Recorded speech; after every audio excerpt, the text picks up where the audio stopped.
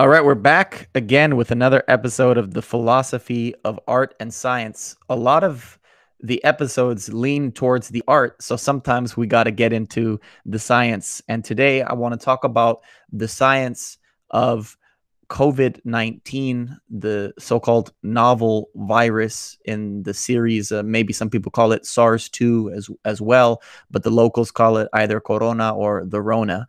And I want to start this conversation off with the idea of Nassim Taleb, Yaneer Bar-Yam, and Joseph Norman. They released a paper back in January. It's one page. The second page has some footnotes, but it's titled "Systemic Risk of Pandemic via Novel Pathogens: Coronavirus." A note. It's a very tiny paper they published back in January, warning everybody in the world about this. In the Black Swan and in talks about this, Nassim years ago predicted that the interconnectedness of the globe through globalism and the amount that we travel is going to make us a more fragile global society, and that a pandemic or this type of plague could be very damaging in ways that it wouldn't have been to the ancients, and that sometimes we have to act not on what we know, but what we know that we don't know. And so that was kind of my basis. And those people are sometimes called libertarians, but they change their politics based off of the scale that they're talking about: globe versus nation versus, state versus county versus city. I also had a lot of people on my social media timelines who are libertarians with just an instinct to be skeptical of government mandates of everything. So it's an interesting question of, what does the science say? What do the epidemiologists say? What do the complexity scientists say? Versus what is the appropriate action at various levels? Today, we have a repeat guest, our brother, Jonathan Rios, who is a Rona survivor. So why don't you tell us your experience and then maybe your thoughts before and after, in case they changed or stayed the same? Yeah, so I mean, part of with what you just spoke of, part of um, both my experience and just myself as a person, I would say I'm someone who changes his mind constantly. And right off the bat, for a lot of people, that's like, okay, well, how much can we trust this guy if he's constantly mind? Is he a political flip flopper? Like, what's his agenda? But for me, it's just about updating. You know, I'm not. There are very few beliefs that I have that I'm sold on 100%. There's almost none, other than perhaps the belief in God. There's very few things that I take as completely solid. There's a couple different reasons why, and I think this is something that really matters a lot in terms of the debate around um, coronavirus, our response to it, how we protect ourselves, a lot of different things that are going on in this political climate, where everything has become a political battle, Mm-hmm. regardless of how it's affecting people.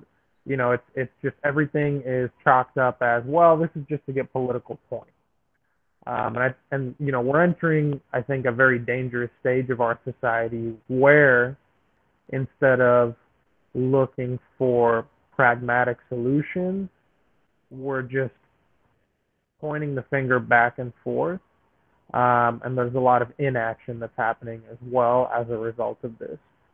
So um, there's an interesting book called The Half-Life of Facts that took medical research and theories and facts and what have you, a lot of medical information that had been collected over a period of, I believe, about 80 years. And what the man who wrote the book did was go through and meticulously catalog instances where information changed, where Mm-hmm. things that we believed, and this was medical research, right? This is not some subjective thing. This is us through clinical trials, through observation, through testing, The over and over scientific method. and over, right, through the scientific method, not art, through science, looking at what is the truth about health and medicine and the human body. And what he found is that in this instance, about it was a period of the half-life effect referring to how long does it take for half of what we believe to die, more or less, right? Looking at half-life coming from isotopes, right, in elements, and the half-life of different substances. How long does it take for something to die by 50%? And so for facts in the medical field, and this was not like way long ago, this was from like the turn of the century to, I believe, shortly before the turn of the century, being the 1900s, to about 1960 or 70, I believe. Not 100% sure, but it was a period of about 80 years. He cataloged that the half-life effect during that period was about 47 years. We're talking Wow. about modern medicine, and that half of what they believed from shortly before the 1900s to up about 1870, every 47 years, about half of the information that they believed to be true changed in some significant way to where the old information was disproven. Now, why does that matter? Well, that matters to me on many levels because it means that we can't trust what we believe too deeply, right? We need to be looking to reconfirm the information and the things that we believe constantly. And with something like the pandemic that we're currently going through, that cycle is sped up, right? It's a novel, to some degree, a novel virus, right? It's a mutation of old viruses that we've already come in contact with, but it's doing new things. It's spreading in different ways. But at the same time, medical researchers and epidemiologists have been able to discover a lot of information about this virus in this short period of about 6 months. So things that were believed about the virus in the beginning have changed, and that's a good thing, not a bad thing. It doesn't mean that people were trying to intentionally dissuade us. There's probably some of that out there, and I'll get into some of that as well about Yeah. how the powers that be are manipulating the situation. Yeah, and Uh, that just a quick aside is I think, and we'll talk about it with like Fauci and stuff and some of the statements he's made, is a difference between, how has the science changed versus the level of honesty they want to have with the public at large regarding the science. right. So from my personal experience, I didn't get hit that hard myself. I contracted it. I had a fever. I don't think my fever got above maybe 100. Again, I'm 30, right? I'm in good health for the most part. I've gotten regular health screenings and everything's in working order. You Blood pressure. fast. I think that's important. Yeah, I do. I do. I mean, now I'm, with the baby and with uh, just my schedule being thrown off by having a son, which definitely throws a wrench in all of our plans. Yeah. Um, uh, Not as much. So, there's also some level of that where my sleep schedule hasn't been as good, right? I know that there's certain things I've done recently that's probably compromised my immune system to some degree. But again, this is a novel virus. So when the body, one thing that we do know for sure is that when the body comes in contact with a virus that it's never seen before, it's going to get affected. Whether it's a mild reaction or a major reaction, it's going to get affected. So I got sick. I was sick for a couple weeks. Had fever off and on for about a week. Again, it was somewhat mild. I had a consistent cough. I had congestion in my chest. Was coughing throughout the day regularly. Now I'm pretty much completely clear. It's been about a month since I got a positive result, and I recently went out and took another test, which I'm waiting on the results for to clear that I'm negative. My wife had also gotten sick. She got tested again recently. Didn't get tested the first time around, but had the same symptoms. Her fever hit 102.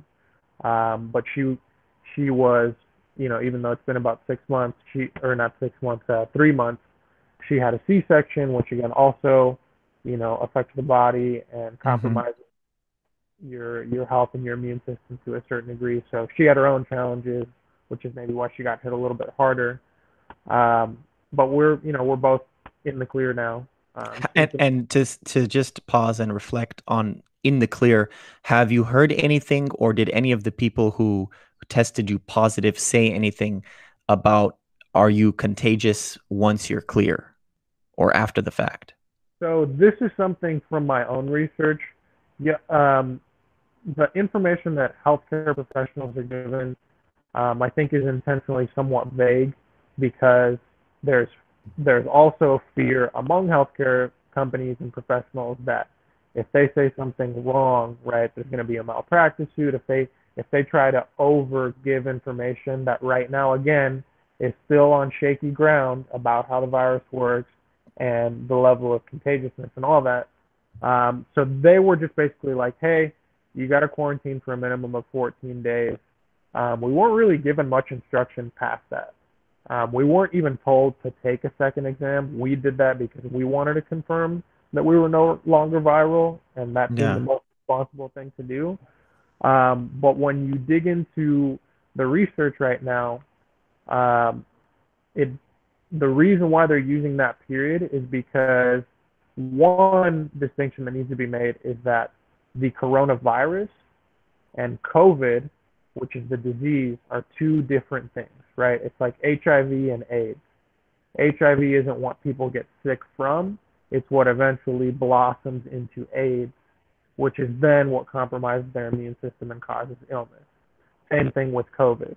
Coronavirus is the virus that causes COVID-19, which is the infection, which is the respiratory infection. But it's not. It's what infects people and what spreads. You can have the disease, and many people have had symptoms for months after they got the virus. They were no longer viral months later, right, or even weeks later. The best information that we have is that the virus can survive in the body for up to 14 days. Hmm. As of now, that's the best information we have. That could change. They could Yeah. find more outlier cases where it survived longer in the body. But for the most part, it's a 14-day window where the virus has to both give you the disease and spread to others. So So that's why. that's why I was asking is like I was wondering if we get to some threshold where 70 or 80% of us, let's say, contract it and survive, does that mean, you get some sort of ticket that shows you've gone through that process, which then lets you no longer wear a mask? Because as I understand it, the greatest reason for the mask is to encourage, and this is what I understood from the systemic risk paper, it's to encourage this good behavior because we don't know who's a spreader and who's not. And Right. when these things multiply, they multiply in factors that are inexorable and exponential, so that So if you the knew for sure that you couldn't pass it, it wouldn't make much more sense for you to continue wearing a mask. But if we don't know, then it is a good idea. Because if we right, don't know, then we just got to do it as a precaution. It's not right. that big of a deal. So yeah. So again, and part of what they're combing through right now is, um, how good are the antibodies, right? And even if you don't get reinfected, right, because you have antibodies, does that necessarily preclude you from receiving and respreading the virus again, right? Because even though you might have antibodies, you can catch the virus again, not get sick because you have antibodies now to COVID, But be a spreader. but be a spreader of the coronavirus. Now, again, that is still something that we need more research around. But it's certainly possible that you could be fully immune, not fully immune, but you could have some level of immunity to COVID, which is the disease, and still catch the virus again. And that's a level of discussion that um, I'm not seeing in the public sphere. I don't, correct me if I'm wrong if you've seen different, But I I've seen it in a medical few research, circles. other than Yeah. looking at the medical research, especially if Yeah. you go to Twitter, which Twitter is obviously not the greatest place for uh, educated discussion, unfortunately. Um, it's more quick, witty takes and Yeah, anger. so it's functional, right? You can find it. So like Joe Norman, I Right, found through Twitter, right. through the RWRI, the Real World Risk Institute, which is run by Nassim Taleb. And he's a homesteader in New Hampshire, along with his wife. And so through him and Joel Salatin, the farmer who was on the JRE Mm-hmm. recently and also in the past, what I have come to understand, and this is the scariest aspect of it, if you're most attached to the status quo. In our last discussion about debate, we Yeah, talked about the squo a lot in terms of injustice and how the people who are benefiting from the injustice the most are those who want to perpetuate that and who have the most fear of what changes. So you and I are people who reside in metropolitan cities, some of the biggest cities in the United States. And so, what these homesteaders are actually arguing, and these farmers, is that the size of our cities, of our cosmopolitan areas, have been artificially propped up to this point in history. And what the COVID is exposing is that perhaps going forward, it's not livable to live in cities like this. And we may just need to live in smaller towns. I don't know what the optimal size is going to end up being, but that the multi-million person city is not going to be feasible, especially if you have all these invisible spreaders seemingly for a long time and then potentially unforeseen new mutations. right. And that's the thing, right? Is that the situation that we're living in, the density of populations, um, opens us up to a lot of risk. Not just in terms of existing disease, which again, how long have we been living with the flu? We still, in the United States alone, um, 30 to 50 million cases per year, right? About 10%, at least 10% of the population, without fail, pretty much every single year is getting infected. And then of those, we're seeing around 40 to 60,000 deaths per year. Um, I caught it you know, twice in a year one time, the American strain and then the Ethiopian strain. I was right, out for 1 to 2 weeks twice in one year. right. And this is, that's something that's been around for 100 years now. So there's that, right, which coronavirus, COVID may be joining the ranks of that in terms of a persistent disease, which may not be as deadly as something like a tuberculosis, but that can sustain itself for longer periods of time. In fact, when you study viruses, um, the less deadly a virus is, the more it can persist, right? It's actually not very useful for a virus to kill its host because then it can't spread. So the viruses like the flu, like COVID, which isn't not deadly but less lethal than things like tuberculosis or AIDS, have Polio. polio, have a much smallpox, have a much greater chance of sticking around long term, like the flu has. And in that case, with the density of our populations, these persistent viruses can then morph and jump to a next level of you know fatality, where they are, we get an outburst.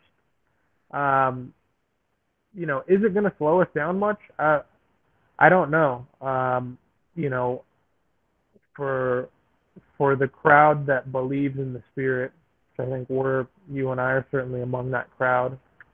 Um, you know, there are spiritual leaders out there, across a variety of faiths who, in their connection to God, have, in their connection to the spirit world, have gleaned that this virus is here to challenge our greed, to challenge our arrogance, um, and that as long as we don't receive the message and learn the lesson that we're supposed to learn from this moment, not only is this virus going to persist, but the situation is going to get worse.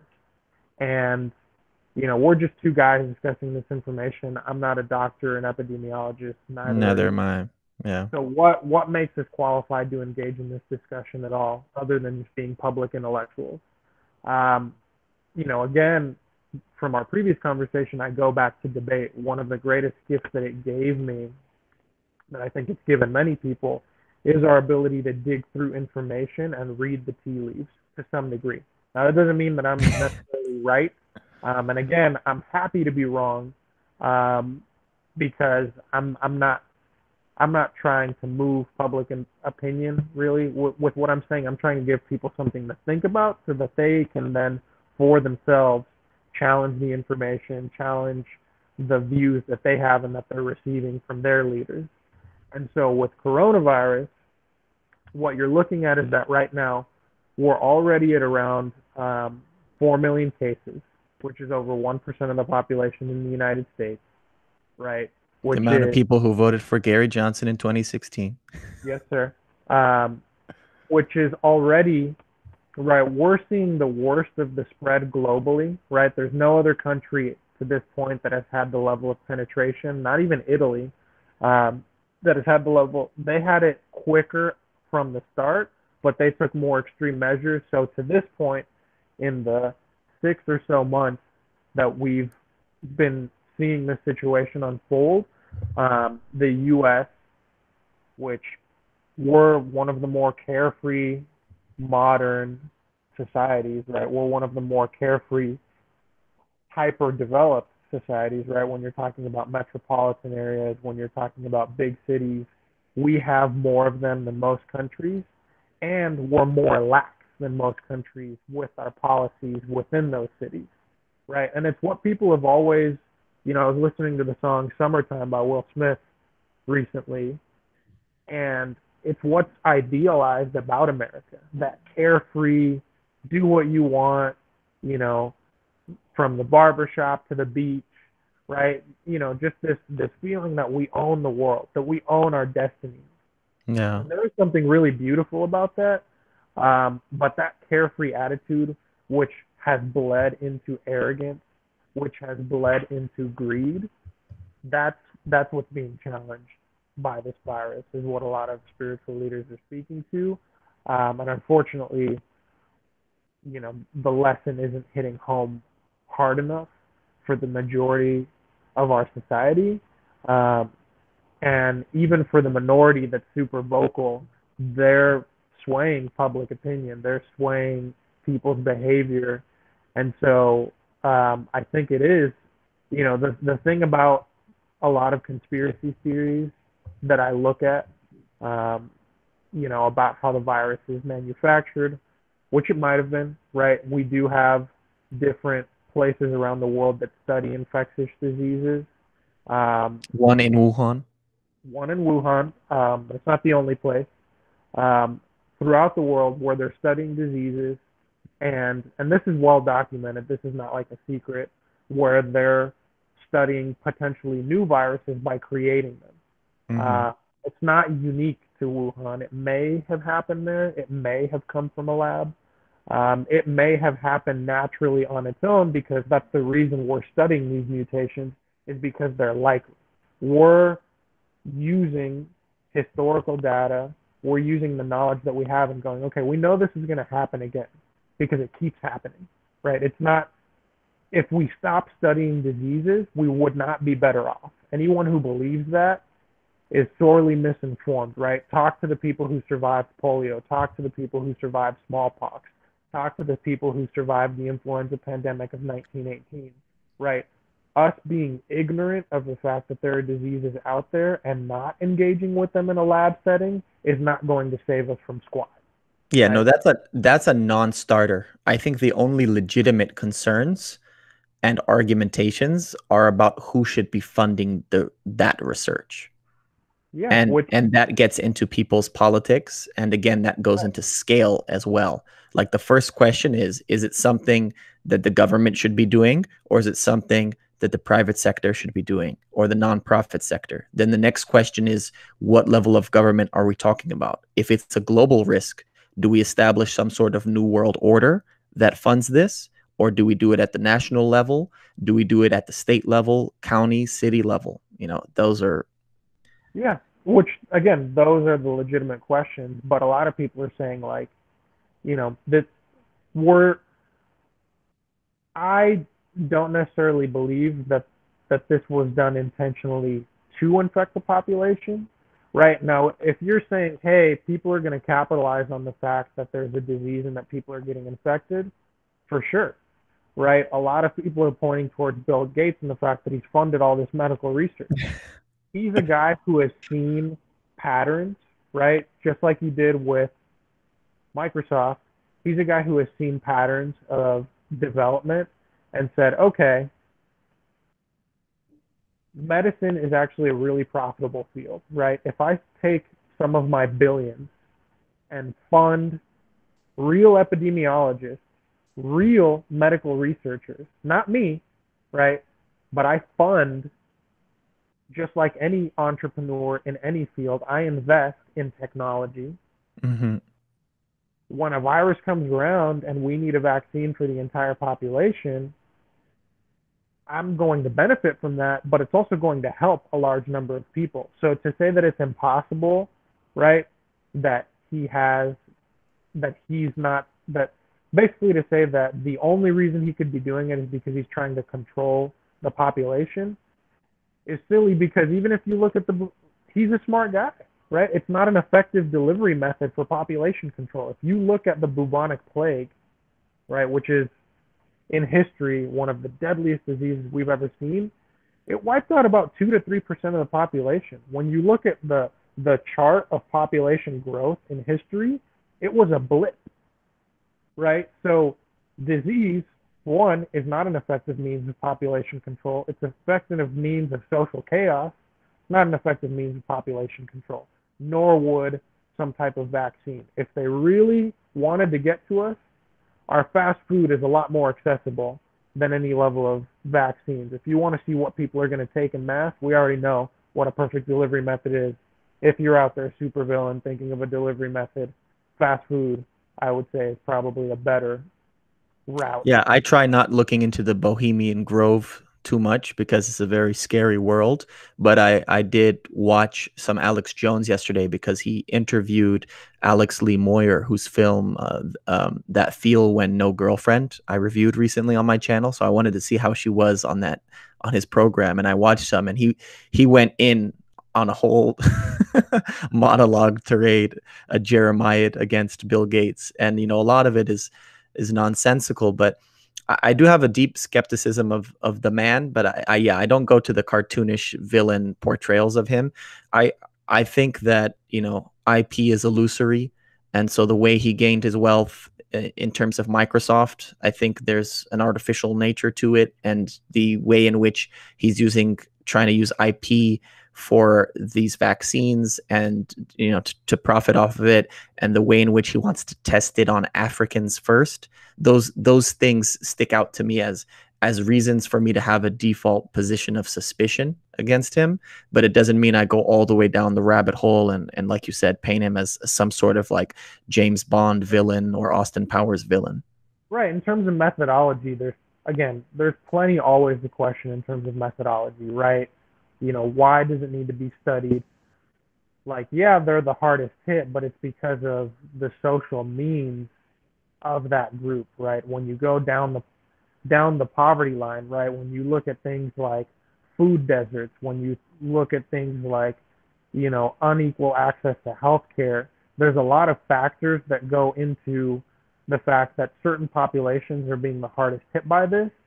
And it has way more to do than, they're genetically predisposed to being hit the hardest by COVID. And there's definitely a lot to question in terms of methods. Um, what is the ultimate goal? Is it population control? Is it that you want to wipe out, um, you know, African American or African descended people from existence? I definitely don't think it's that. Um, you know, is it questionable that we're not studying this equally across groups? That's not the proposed method. That's something we can dig into more, and that I think has more to do with subtle bias, which is a whole other conversation that people don't want to get into when it comes to racism and systemic racism. That I think is a lot deeper than what than even police brutality. Um, Like the so underlying assumptions behind how you choose to research. right, right. Yeah, there's some data scientists I follow on Twitter, one Ethiopian one, particularly in the UK. I think her name is Ababich. I might be butchering it, but her work is all about how, the people who are creating these artificial intelligence programs are worshiping them and thinking that, it's going to solve everything. But what they don't understand is sometimes what they're doing is they're putting their own biases that they have not questioned into the code itself. And so it's going to what it's going to do is actually just enshrine the status quo's injustices for a longer time and for a greater amount of people. So a lot of the work she does is try to highlight the ways in which those biases could enter. One of the kind of practical examples, in case people think what I'm saying is too nebulous, is how like these Face ID apps would not be as good or would not be designed for people with darker skin tones, like simple things like that. Mm-hmm. Yeah, there's a lot. Again, there's a lot to dig into there. To bring it back to bringing up why I brought up conspiracy theories. Mm-hmm. Um, I'm of the belief that we can't break the laws of the universe. What I mean by that is that whether you are a believer in God or not, to me, life is a lot about math and physics, right? Both when it comes to the consequences of our actions, um, but as well as on a more grander and global scale, right? If the powers that be, whether they created this situation or are trying to manufacture a specific response to it, they cannot supersede what I believe to be God's will. Meaning that as much as they're trying to control the situation around the virus, and I'll give you an easy example again to not be too nebulous, right? Um, the Defense Production Act, which Donald Trump invoked to force certain domestic manufacturers such as 3M, right, that have giant domestic manufacturing capabilities. There were 3 or 4 companies that got forced through Defense Production Act, right, to create more personal protective equipment, masks, gloves, etc. Sounds like a good thing, right? We're being overrun by this pandemic. Certain states are being hit by it harder. And so to facilitate access to resources so that they can better deal with the response to the pandemic, right? So that their hospitals aren't overwhelmed, and so that people are getting access to the protective equipment that they need, you invoke the Defense Production Act, which basically means that these manufacturers produce exclusively for the federal government masks, gloves, and other protective equipment at cost, right? So just to play with some easy numbers, right? These aren't the real numbers, but let's say they were getting masks for 10 cents a piece, right? Well, is the federal government supposed to profit off of these supplies? Probably not, right? They're supposed to turn around and provide them to the states that need them on an as needed basis so that, Mm-hmm. again, in terms of national security, right, the security of our health, we can more effectively deal with this pandemic. Is that what the federal government does? No. What they do is they turn around and sell those supplies, again, at cost to make it look like, hey, we're not the bad guys. They sell that at cost to third party companies that have never existed before, that have no history of dealing with protective equipment, that have no history of, you know, ethical practices. They turn around and start selling them to the states on what has now famously become known as an eBay bidding type system, right? Where Lord have mercy. if California wants access to the supplies, they place a bid. And maybe the bid does start at 15 cents or 10 cents, right? Maybe it starts at 30 cents.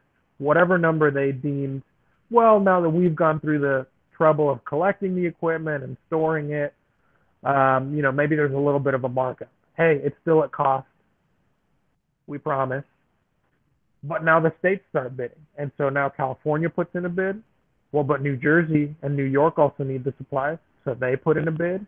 And eventually it goes to the highest bidder at 3 to 10 times the markup of what the original cost was of that item, right? A middleman who is allowed to profit off of it, who has never existed before, who we can't really do much verifying of, well, what's the legitimacy of this company? What's the standards in place?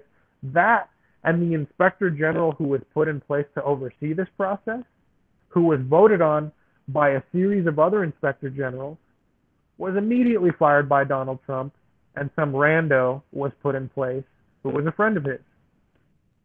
Now, It's the height of nepotism, corporate capitalism, and what I would say, in the truest economic, non hyperbolic sense, fascism, meaning the government controlling a market economy, yes, intervening to control what was yes, a market economy.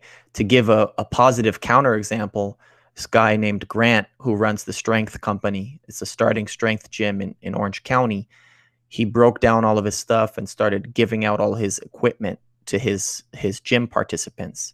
And then mm-hmm. he immediately began making made at home, all American masks along with other items. And he's been selling these masks with like American flags on it himself. Like, really, one individual who Right, read, again, sorry to bring up his name so many times, but Nassim Taleb's Anti-Fragile book, and said, I'm going to be better off in this chaos. And he became a mask producer. This guy was a gym owner, and then he yeah, turned into that. And there's no government money involved. It's all organic. It's all through his network. He just saw this gaping hole in the market and started selling it. So there's no worrying about like 3, 4, 5 layers of government bureaucracy the way in which you described, which is frankly just, it's diabolical and despicable and unbecoming of that rugged American individualism you described earlier. yeah. It's really troubling, and again, because I think a lot of people have been swayed into looking at politics as another version of sport, right? In that they care more about their team securing bragging rights than they care about interrogating what their team is doing, right? There are Americans, I think, like myself and yourself, who try to exist outside of party politics, but a lot of people are fully bought in, right? They believe that, hey, I picked my party, or my parents picked my party, or someone that I admire is associated with this party. So I have to take it all hook, line, and sinker, right? There's no questioning.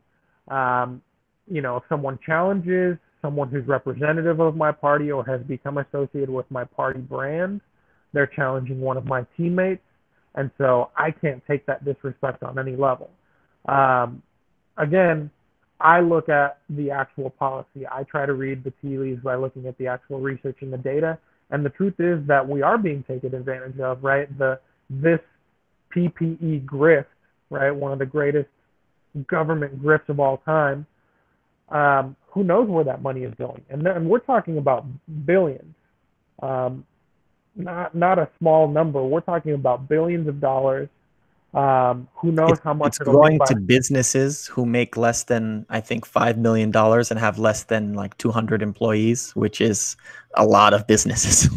Right, right. But whether it's what has been done with the Defense Production Act or the loans that are being doled out, in a lot of ways, as Americans, we're being taken advantage of. The money that we've put into the system is being taken advantage of, and sucked out to benefit a specific group of people. But Correct. does that mean that the virus isn't real, or that we should be more critical of Bill Gates and his funding of vaccines than we are of our own government and what they're doing to manipulate the situation? And And what that's they're doing is leading to the insolvency of the Federal Reserve note known as the American dollar now. And, I don't know when this precipice point is going to be. I'm not in the business of releasing prophecies like that. But it's probably a good time to look at other currencies like yeah, Bitcoin and other cryptocurrencies. And of course, the historic gold and silver and all that jazz, because what's scary is I've seen inflation even on a fast food level. I'm sorry to promote fast food here after yeah. you dug into it Oh, no, earlier, but I've had some of it myself. Again, if they're going to take us out, it's yeah, an means of delivery. We don't. Vaccines is not. There's too many people resistant to vaccines at this point. uh, I That's ate at Carl's Jr. the other day, and the bill ran up to like 1,500, or excuse me, $15 for just a burger and fries, and I was like, this is showing me that the purchasing power of the dollar in an immediate way that people could go verify is going down. And I asked my parents who do a lot of grocery shopping, how's it been? And they said they've seen hikes from like 100 to 150 to going up to 200 in terms of their normal grocery bills. and that's also partially our supply chain, right? Like right now, again, with this very real global pandemic happening, right? And a lot of our supplies coming from China and other countries, right? Shipping and production of these supplies because of these lockdowns, right? We think about our jobs here, but our supplies, which typically come from other countries, they're also experiencing lockdowns and quarantines. And so that means a lot of people aren't working. That means a lot of stuff isn't being produced. That means a lot of Serio? stuff is being shipped. So the price of everything is going up. And that's both a matter of inflation and a matter of our supply chains being disrupted. Yeah, I'm glad you mentioned the foreign places again. So I was listening to Scott Adams, the Dilbert cartoonist, talk about this subject this morning in slight preparation of our talk. And one of the things he mentioned is that people raise the examples of islands like New Zealand, Hawaii, and Japan, also homogenous, major homogenous places that aren't islands like Sweden as well. And then, he brings up South Korea and people comparing those places to the United States. So one of the interesting things is, right, the United States is not an island per se. It might be on a very big island if you're talking about North America, but it's not an island per se. And there are a lot of people who come in, and of course, just the sheer size, the 300 million plus. Another thing he brought up is the whole idea of fake news versus homogenization and the partisanship you discussed earlier. So as you said, and I think it's an important point, you said you change your opinion a lot, but it's not just like Mitt Romney and Hillary Clinton putting their finger to the wind to see which way public polling is going so they could change their opinions on gay marriage or on healthcare or anything like that. But it's that you are not beholden to the Democrat Party. You're not beholden to the Republican Party. You're not beholden to the Libertarian Party. You're not beholden to the Green Party. You're examining the evidence, as it is. And so, especially when you go to somewhere like Southeast Asia and you look at Japan and North Korea, there's been a culture, from the earlier avian flus and SARS virus mutations of acknowledging that masks are helpful. I remember people used to make fun of Southeast Asians, at least in the Los Angeles area, when you see them wearing a mask. And, it's kind of idiocy and ignorance because they had knowledge of something that the people making fun of them didn't have. And so the homogeneity of some of those societies, especially with some of their, very strict immigration and citizenship statuses that they give out, in addition to the kind of discipline in the culture to wear masks, as opposed to, like you mentioned, the American rebelliousness, and then on top of the American rebelliousness, the idea of the partisanship, the deep divide between the people who vote. What is it? I think it's 40% of the populace actually votes, and that 40% is mostly split into blue and red, like the Crips and the Bloods.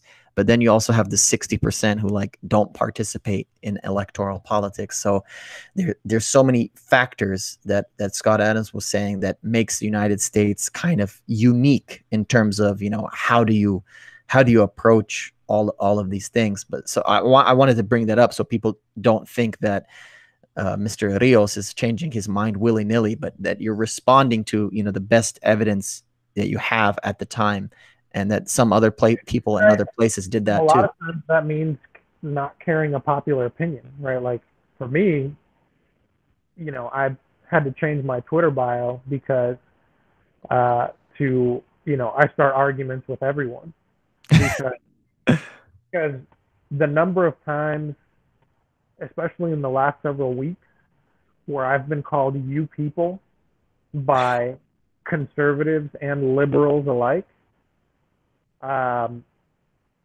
you know, I don't because I don't represent a banner. Can you give a little of an example? Why would conservatives think you're liberal, and why would liberals think you're conservative? That's actually really funny.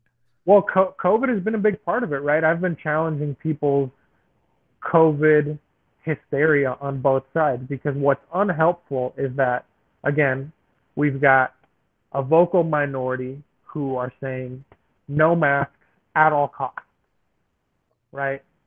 This is a slippery slope to a tyrannical state, right? This one act of wearing a mask versus all the other stunts that our government pulls, right? Versus closing down business, versus closing down half of the economy. Masks is what we really need to focus on challenging the government on, not the mass closures of businesses, but actual, you know, social distancing, medically recommended practices. That's the one thing that's going to tear us down, right? So I'm challenging people on that side of the debate and saying, look, you're focused on the wrong thing, right? I tell them, look, I'm with you to a degree, but I think we need to be talking more about the closures of the economy en masse versus redirecting our behavior, right? Because if we can engage in smaller groups, right, things like classrooms, which is again something that more what I guess you would consider liberal people who are all for the masks, right? I challenge them. I saw some lady post something about how, you know, they're glad they're not reopening the schools in Florida because we're not going to participate in the genocide of our children. The genocide, right? Throwing around terms like genocide like they're candy, right? When it's a word that has significance and that has real meaning, that you're watering down and devaluing other legitimate experiences of genocide by saying that if we reopen our schools, we're sending our kids to the slaughter. For context, right, again, the most recent information about COVID and the mortality rate among children 9 and younger is 0.00016%. That's Wow. that's lower than the general mortality rate for children 9 and under. Which is beautiful because I have seen people on Indeed and I've seen people on Craigslist posting that they want to begin having micro schools. Prenda is a company I was talking with back in January before we knew it was at this level. And I was trying to move into the micro schooling movement. And micro schooling, for those who don't know, is just it's an answer to the socialization question people have regarding homeschooling. It's homeschooling, but done in small groups of 5 to 10 students. And so I think we're going to be seeing a lot more of that. The state of Oklahoma's education just decided a totally different view of education, which I'm such a fan of, right? And it's this thing that is going to piss off maybe liberals and conservatives, right? It's going to piss conservatives off because it's still using state money rather than just private education. But it's going to piss off the liberals who believe that the only way you can educate people is in public schools because they're going to be calculating what the cost of pupil is. And the way that they used vouchers before for private schools, they're going to give that money to the parents for homeschooling costs. And some of those formations may include small group homeschools or micro schools. That's amazing. That's really awesome to hear. But even that, right? Per state, right? California may not, you know, you can try to do it under the table, so to speak, or behind closed doors, literally. But will they allow something such as micro schooling? Right? Well, you have to be fearful of some government agent knocking on the door saying, "What the hell is going on here?" The way Hmm. that barbershops and salons have Yeah. been getting raided when they're doing private one-on-one appointments, right? Not Yeah. some business flooded with people, private one-on-one appointments where many of them are requiring that their clients show up with proof that they're negative, right? Where they're Hmm. following every social distancing measure in the book, and still the government is saying you are not allowed to engage in life, you are not allowed to engage in business, right? So that, I think, to me is a much more fruitful place to start our discussion than Yeah. we shouldn't be wearing masks. And so I'm challenging both sides from different angles about their hysteria, which again, there's hysteria among mask wearers and there's hysteria among mask deniers. But neither of it is really helpful. We're not allowing ourselves to have a nuanced discussion of what is the new normal, because you're right, the status quo as we know it, the America that Will Smith described in Summertime, we may not see it again for a very long time. And, We and may. shout out to your moral support to him in this time of entanglement. Oh yes, yes, we got to support our boy. Will is one that I'm a, I'm a fan. I'm a fan. Um, but yeah, I think really again the reason why I think we've been friends for so long, and why we're having this type of discussion now is because we're interested in the nuance. We're interested in the fine details rather than sweeping generalizations, rather than party politics, right? And again, you know, from what debate has taught me about reading the tea leaves, looking at the situation, right? Looking at the fact that again, we're at about 3 to 4 million cases in the U.S. Around 1% of the population has already been penetrated by coronavirus. We're at now close to 150,000 deaths, and we still have a large portion of the population who's being resistant to masks either altogether or some amount of the time. We still have very vocal leaders, quote unquote, on social media, in government, influencers throughout our society who are feeding this message of distrust, right? Of, don't trust anything the government says, anything mask related, anything restrictive is a Democrat policy, and is anti-freedom, and and vice versa on the Republican side. There's a lot of well, let's not question closures at all, because that's also a path towards tyranny that the Republicans are trying to take us down, that the conservatives are trying to take us down, right? If you want to work, if you want to school your children in small groups, you're also a terrorist to, you know, our our lives.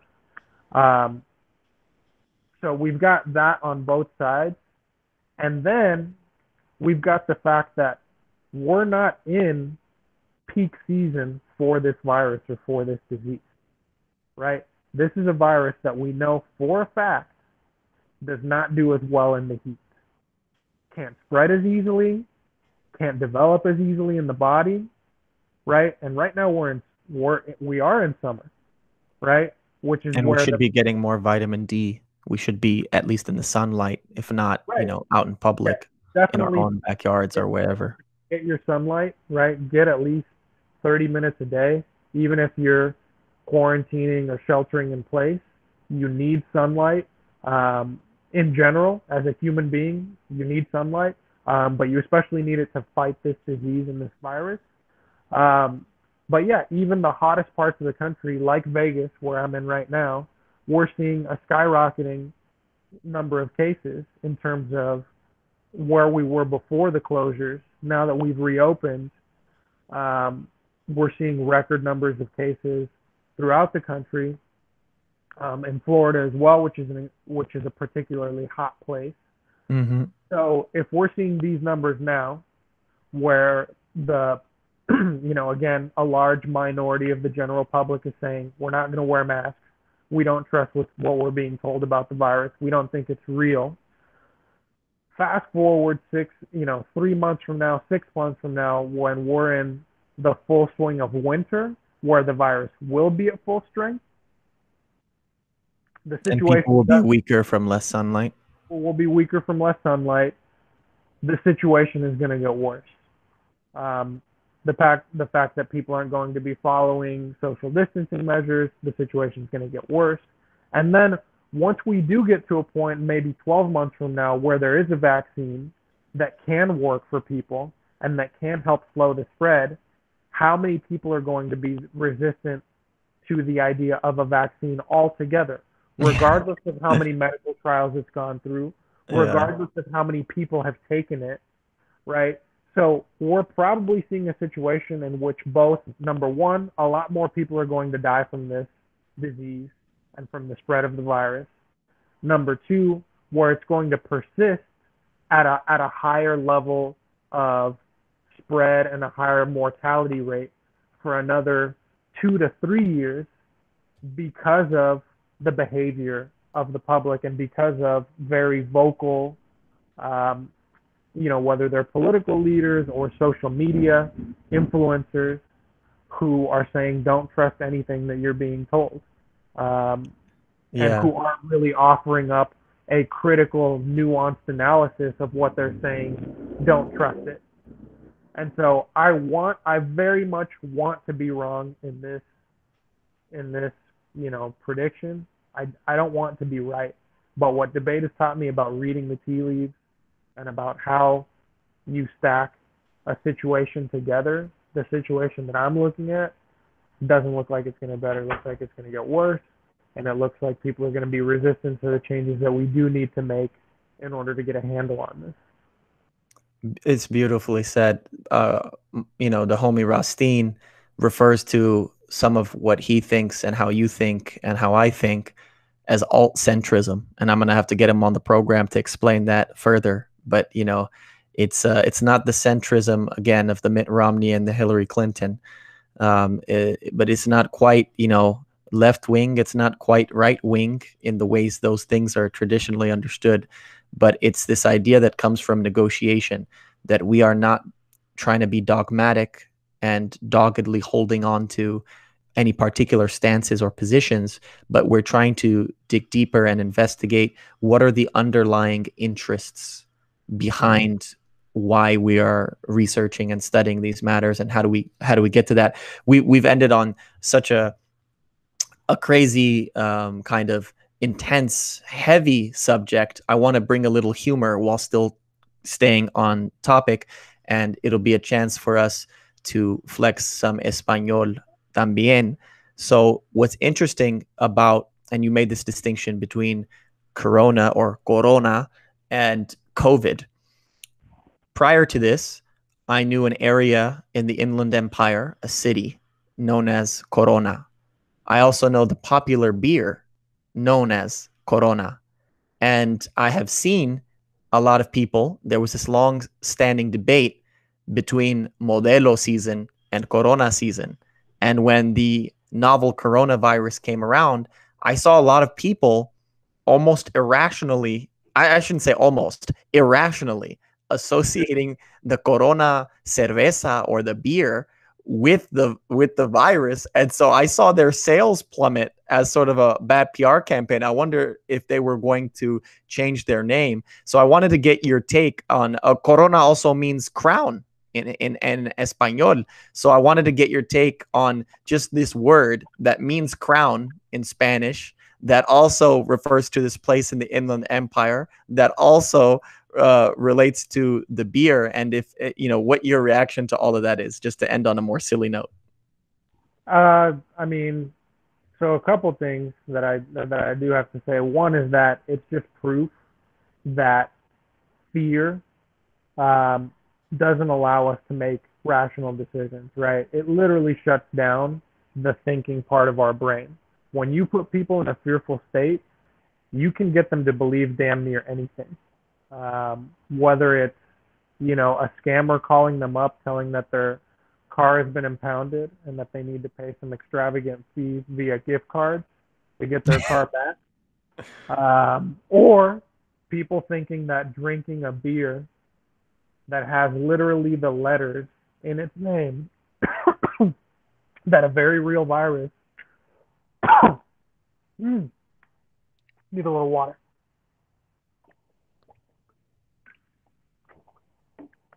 I refrained from the low hanging fruit there. If I was still a drinking man, it would have been very fitting if I had a Corona beer there to quench my I thirst. was just gonna ask. I was just gonna ask Corona or Modelo I prefer Modelo, to be or honest. Tecate. Tecate is the classic working class man's beer, which, if you know anything about me and my family and my history, my sensibilities lie with the working class. If you want to associate me with anything, know that my sensibilities lie with the working class. As the great Cesar Chavez, which came before me, I fight for the working class people. If there's anything I represent, it is that. Um, that's one good thing I can say. The other thing is that, which I don't know if they're owned by the same company, um, Corona and Modelo, Mm-hmm. but I know that they steal their water from a region in, I believe it's Baja California, that that is supposed to belong to a native tribe there. Wow. So, um, And that's the home of the region of our good friend Armando Yi of Tijuana, Baja California, which correct. he calls the most beautiful city on earth. Some would say that. Some would say that. It is a beautiful place. I haven't been there in a while, but it is a beautiful place. Many fond memories.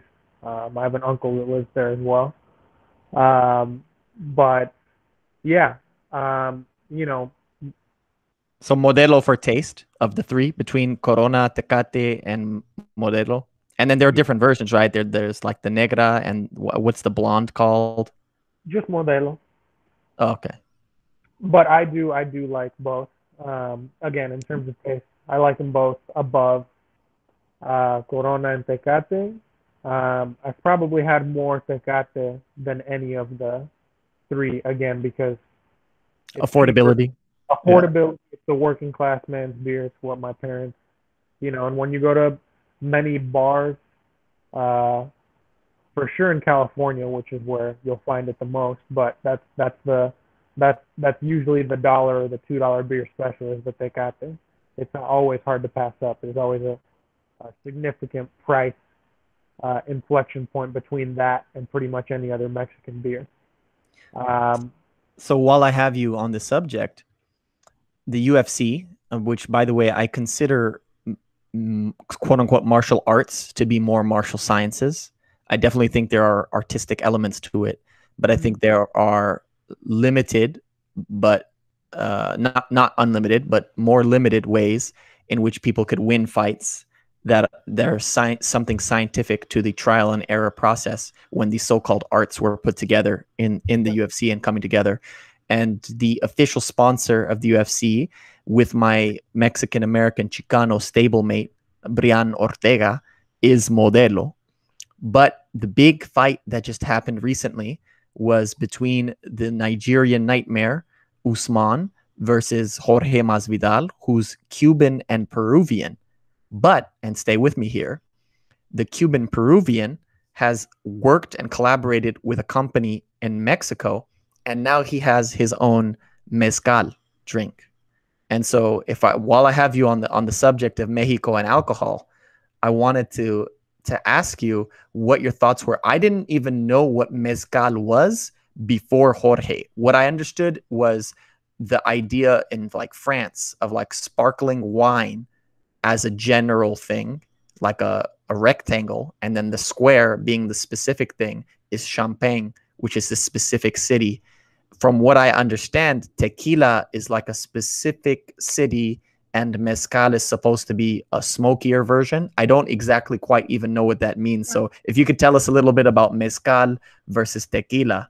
Yeah, I mean, I'm certainly not an expert, but that's more or less it. Mezcal is has a smokier flavor to it.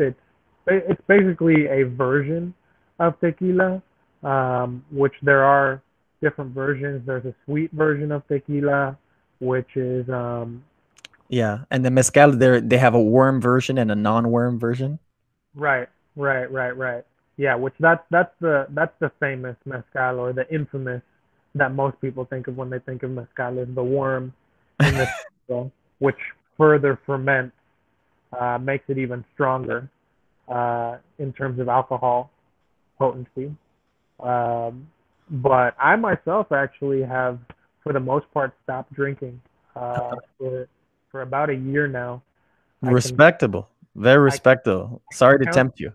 No, it's quite all right. I can count the number of times I've had a drink on one hand, and it's been a single drink for celebratory purposes. Um, Same. but I've had one beer this entire year. I do not think I've had hard liquor once. If I did, I might have had it once. And I've had a celebratory glass of wine. Maybe I could count on two hands this year. yeah, so so that's a whole other discussion. But pretty much around the time my wife got pregnant, she had to stop drinking alcohol, Mhm. and I was never, there were times where, as the Mexicans say, I would get fucked up, uh, but I was never, Borracho. like a consistent drinker. It wasn't like something that I where it was like every meal I have to have an That's cool alcoholic. of you to show solidarity with your esposa. Yeah, so it was partially that, but it was also just like, I'm it's socially, it feels like an unnecessary cost to access to social situations. So it's easier to tell people that you've stopped drinking so that you can limit that to only occasions where, you know, because again, I'm a guy who I've experimented with restrictive eating, right? Both fasting, and just I've taken the vegan route. I've now taken the carnivore route as well, which Excellent. you can't I love the juxtaposition. The vegan route, shortly followed by the carnivore route. Yes, it wasn't for moral purposes. It was for practical, what works, Experimentation. that experimentation. So, which Yeah, I can tell you personally, and I don't think this is homogenous again across the population. Carnivore works better for me than vegan. same. I specifically I have psoriasis, which is a skin condition that forms plaque. Um, Still very misunderstood, uh, or not very well understood condition. It's what they call an autoimmune disorder, which basically means they don't know what causes it. Hmm. Uh, but when I did a full month of carnivore, it was completely gone. And With for folks who don't understand, you don't just mean meat heavy. You mean just meat just meat and eggs. I was and eating eggs. eggs But as like well. when you had the eggs, no onions or tomatoes or anything. No No, jalapenos. only thing I cheated with was hot sauce because I was desperate for flavor. I'm a man who Well, grew up. that's basically salt. Yeah. Yeah. I mean, I'm a man who grew up with a lot of. Well, there's in hot sauce. There's multiple If you veg. get Frank's, that's a pretty clean one. I Yeah, think Frank's is permitted even like on Whole I'm not 30. really a Frank's guy. It's good for certain things, but it's not the Mexican flavor that I No, crave. it's bare bones. It's bare bones for sure. So I tried it after seeing this guy Sean Baker, Yep, I who follow him. who He's a you surgeon. look, yeah, you look at him, he's a monster. He's a physical specimen. He's like 53 now. Um, 53, 6'1", 240 pounds, holds the world record for rowing, can dunk a basketball, does kettlebell swings with like 120 pounds. I mean, the list goes on. yeah, he can deadlift a quarter ton. He can do backflips. I mean, this guy is ridiculous. But um, again, it's another thing that's become very religious or political is the diet debate. Um, Yeah. quite obviously you've got the very extreme vegan representatives that think it's immoral uh, to eat meat. I think there's, in terms of factory farming, there's some truth to that. The problem I have with it is equating uh, animal suffering to human suffering. Hmm. Those people were out fighting against human injustice just as hard as they were fighting against factory farming, then I might be a little bit more on board. Yeah, Um, well, a lot of them are transhumanist. I mean, you and I, again, to relate it back to debate, we encountered these people in the debate world who mhm. would say, for environmental reasons, all these things. They say humans need to go, and some of maybe the more tongue-in-cheek and reactionary people amongst us would say, "Hey, you can start with yourself." You know, Yeah, that that's a great place to start. We agree, and some of that is permitted, within the game of debate, and I've seen some people say it outside of that game too, similar, and that itself delves into a whole but nother there's issue of plenty. suicide. And huh? Again, there's plenty of ground for debate in terms of, hey, is factory farming good? No, is but that's like industrialized agriculture. Period. It's also Yeah, not. Industrialized soybean farms are just as destructive to the environment as and any. Right. almonds use the most water in California. Oh, dude, almonds. Don't even get me started with almonds. Not to mention the fact that they're probably slightly poisonous to most non-Native Americans. Uh, Really? I oh didn't know yeah, that. oh yeah. There's a really good book. I haven't read the whole thing, but I'm recommending it regardless. And I have to give that disclaimer because when I recommend books, I like to be transparent on whether or not I've gone all in or not. I've watched more of his talks. Forget the doctor's name who authored it, but it's called The Plant Paradox, and it digs into um, more evolutionary biology about how both humans and plants have evolved to defend themselves from the fact that basically they can't really fight back, but they can develop toxins, they can Hmm. develop different things at different stages of development that can negatively affect humans. And that includes a lot of the things that vegans hold near and dear to their heart, can actually be really harmful for most humans to consume, including almonds. And the if anyone hasn't caught the relevance of why we brought this up, it's because all of these things, whether you're or not you're drinking alcohol, what type of alcohol you're drinking, and we've seen some people like him and I have drank less during this pandemic, but some people are drinking more, and some of that Oh, is addiction based, some of that is just boredom.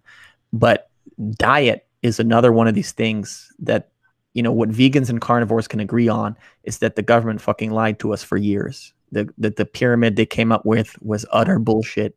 yeah. And so this is one of those areas that has been the most fraudulent in terms of science. The sciences are to be held in higher esteem than the social sciences and the humanities, but we always have to check the sciences because the scientific method itself needs to be checked.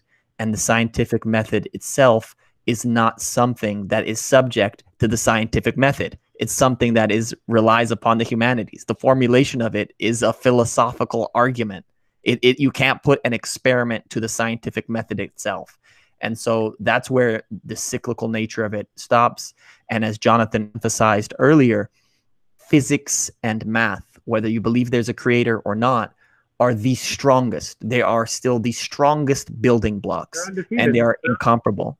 They're undefeated, right? So, They're the best. They which, are the best. And so which I'm glad you researching brought. it. Yeah, I'm glad you brought it back to that because again, to me, for us, it's a pursuit of the truth, and that's a word again. You know, I I Wherever it takes us. I came across a Twitter profile that was saying some pretty hateful things towards me, which has been pretty standard practice lately for my discussions on Twitter. Usually they end in very hateful comments being thrown around at me. Um, but this person had truth in their handle.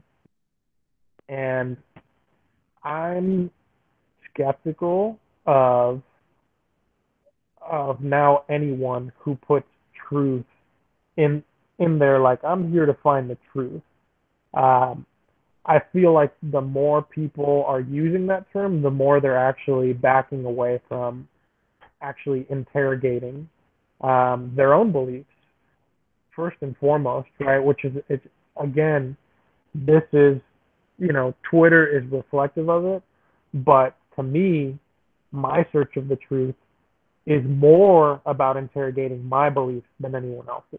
And I think that's where the divide is, where a lot of these truthers or truth seekers online, they're not interrogating their own beliefs. They're interrogating everyone but their own.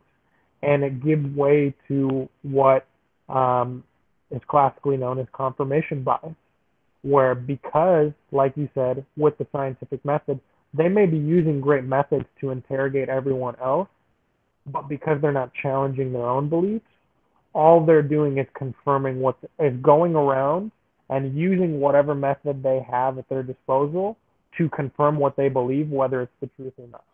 Right? So they say they're after the truth, but really they're after confirming their own beliefs.